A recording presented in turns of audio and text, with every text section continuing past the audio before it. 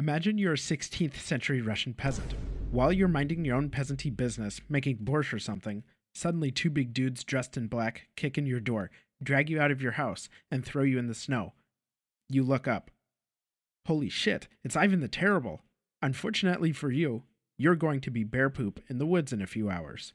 Hello, my name is Jack, and on this channel we explore the history and methods of secret police forces. Today we are going to see how brutal the Oprichniki were. But first, we are here because authoritarianism is a personal interest of mine.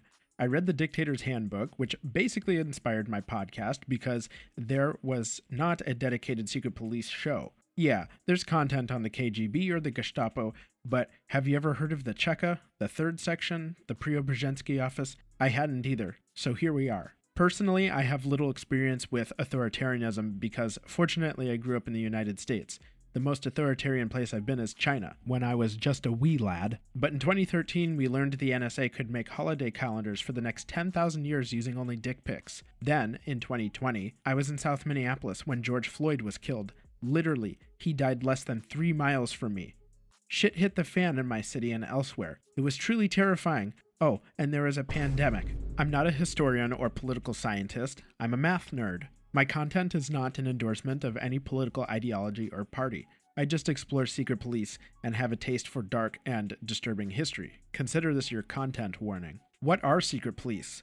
Secret police are not your donut dunking cops. They're closer to a paramilitary group, operate covertly, and they enforce the government's political will using terror tactics, torture, and re-education. Secret police target the political rivals and opposition of an autocrat, usually a charismatic figure with a cult of personality. They can be distinct from the military because an army may not always be loyal to the leader, whereas secret police are an extension of the regime.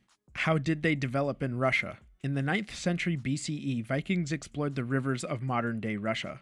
Local Slavic people called these river-faring Vikings Rus, and the two societies became intertwined over generations, forming the Russian people. Novgorod and Kiev became important cities and eventually united to establish the Kievan Rus, which ruled for 3 centuries. However, the Golden Horde invaded in 1223 and dominated the land for 200 years, during which time the Grand Duchy of Moscow gained influence by cooperating with the Tatars. In 1480, Ivan the Great ended Tatar monetary tributes, extended Russian territory, and embraced the Byzantine Orthodox Church. Ivan the Great was succeeded by his son Vasily III. Then came Ivan IV, better known as Ivan the Terrible. Ivan's parents likely fell victim to violent power struggles among Russia's nobility, the boyars. With Ivan being orphaned, the boyars saw an opportunity to manipulate him for their own gain. This power struggle exposed young Ivan to extreme violence, bloodshed, and death without parental guidance. This is where trauma comes from. However, the boyars sealed their own fate because their actions only fueled Ivan's deep-seated hatred for them. In 1547, Ivan was crowned Tsar and Grand Prince of all Russia. He embarked on a mission to centralize power, update legal codes, and promote Russian Orthodox Christianity. Simultaneously, he sought to limit the influence of the boyar aristocracy. Meanwhile, Ivan faced many external challenges like defending from Tatar incursions and conflicts with neighboring empires. He also wanted some of those thick Baltic seaports for trade, but Livonia, Poland, Lithuania, and Sweden were like, "Oh hell no!" Ivan was that bad neighbor banging on his walls at 2 in the morning. It didn't help that some years later the Crimean Tatars seized Moscow and set it on fire. In 1564, Ivan noped out of Moscow for his private complex in Alexandrov for some reason. Historians remain uncertain about his motives for this. They speculate that it might have been due to ongoing challenges in the Livonian War or Ivan's warped mental health. Did you know Ivan the Terrible may have had syphilis? If that disease is left untreated, the bacteria can affect your noodle.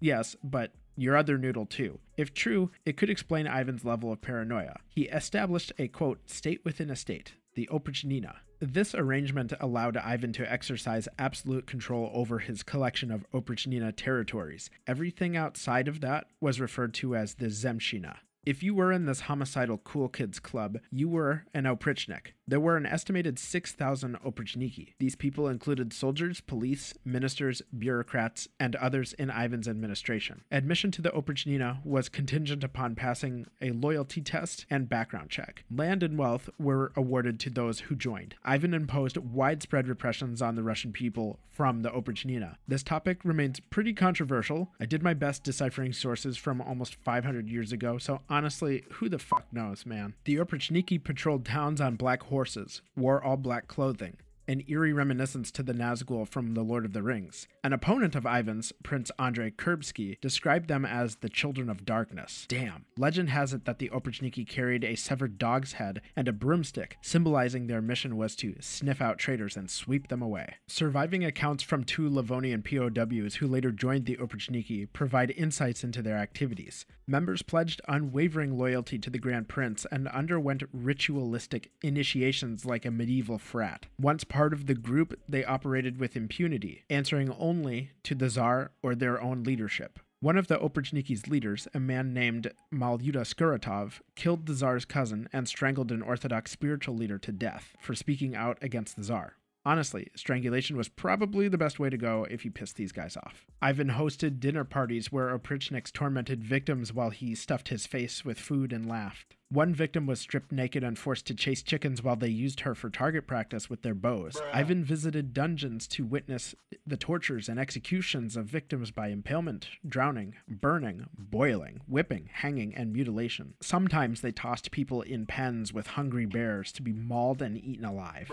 Despite all this, these guys supposedly acted with religious piety. While these guys were busy with their carnival of violence, the government in Moscow tried to secure its position. The city of Novgorod played a key role in Russia's economic and cultural landscape. Its strategic location made it a vital hub for trade and commerce because they maintained strong trade ties with downstream regions. This made Moscow jealous because Novgorod's position threatened Moscow's ability to exert its hard, throbbing influence upon the region. Ivan's many wars and conflicts also cost money, like a lot of money, which led to higher taxes, which were most burdensome on the peasants. In the Novgorod region, Ivan's government dispatched surveyors to assess the discontent of the peasants. Peasants were not happy about paying more taxes. The American came out of them. Tensions with Moscow escalated. Then, the supposedly impregnable fortress of Izborsk was captured by forces hostile to Russia. Ivan decided to exile Novgorod's inhabitants and frame its prince for attempted assassination of the Tsar. Ivan thought Novgorod needed to be put in its place, using some sort of massacre that would end up on Wikipedia one day. It began with the execution of Prince Vladimir of Novgorod. However, Ivan was uncomfortable with the idea of killing Vladimir directly, instead coercing him into suicide by drinking poisoned wine. Not a bad way to go if I can have a lot of non-poisonous wine beforehand. Then, Vladimir's wife and their 9-year-old daughter were executed, along with their chef and others implicated in a conspiracy against Ivan. In January 1570, Ivan and his forces came to Novgorod. Ivan insisted on attending Mass because you can't spell massacre without Mass. After church, instead of eating donuts and drinking coffee, he had the archbishop arrested and initiated a terror campaign. The Oprichniki threw women and children with their hands bound into an icy river while patrols on boats killed any survivors. Malyuda Skuratov, the guy with the priest choking kink, ordered people to be roasted over an open flame or strung up by their hands while burning their eyebrows off. Families of suspected traitors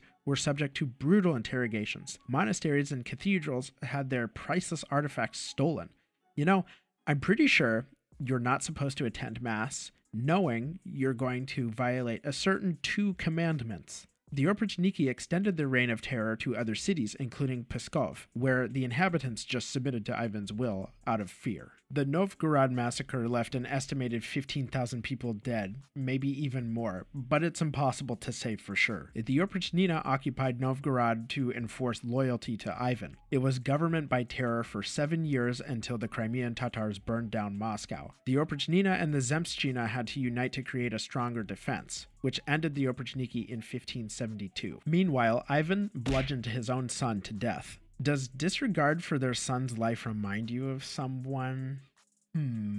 Because Ivan eliminated the primary male heir to the throne, Ivan set the stage for the eventual end of the Rurik Dynasty. Nice going, bro. Ivan the Terrible died in 1584, marking the end of his rule. The Oprichnina were so brutal that they inspired Tchaikovsky to write an entire opera about them. They've made some cameo appearances in modern media, too. Unfortunately, they wouldn't be Russia's last secret police. I hope you enjoyed this video. Like and subscribe if you did. Agents dismissed.